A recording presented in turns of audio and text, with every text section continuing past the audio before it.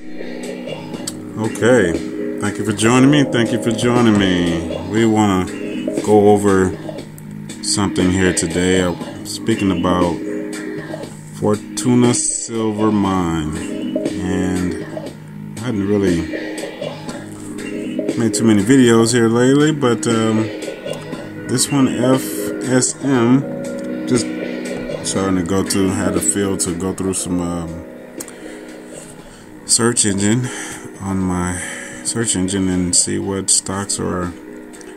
I know earnings are here for tomorrow. We're in April the 24th, going to the 25th. 2020. And before we get started, before I give a quick here, I wanted to speak about disclosure. This is for my practice purposes, for my record keeping.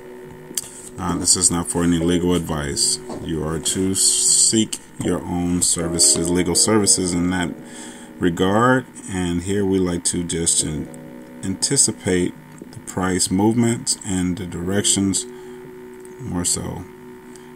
And with that being said, let's get started with FSM. And I'm looking at it here on the daily chart. Kind of give a quick analysis of this here and what I see here on CO. So initially it started out in this chart, I'm sure it's probably been around much longer, but the history for the data that we have here is back on 2011, and it's starting out overall.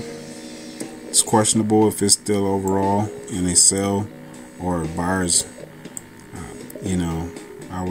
But currently, I still want to say with this particular move, we're still in a buyer's area. Initially, from this particular start, we fell into a sell. We are overall in a sell area, if that makes sense to some of you guys here. So overall, it's very odd, but this one should be initially from a sale perspective, but from the price of $2, seems like $2 even. So from $2 even versus the actual $4 or so, $4.16 price, we have a battle between the buyers and the sellers. Okay, and as we move closer to these 2020 price area and the silver mines, we have a down move that actually succeeded, but at the same time it did respect the $2 area that we marked prior back, right? So by respecting that, we did not go below the $2 mark in regards of a sale. So this was an immediate come back into the price, which basically means that the liquidating of the price here, the actual supply of that was in a demand, much better demand, and we had volume to participate with that. So we had participation in the actual charts, volume, which is a good thing to that actual price move on that $2 response. So that gives me more of an actual better feel for this here. And as long as we can hold above that, obviously, and something that would not be an actual sale below and hold below that $2 is where I would be more to the downside.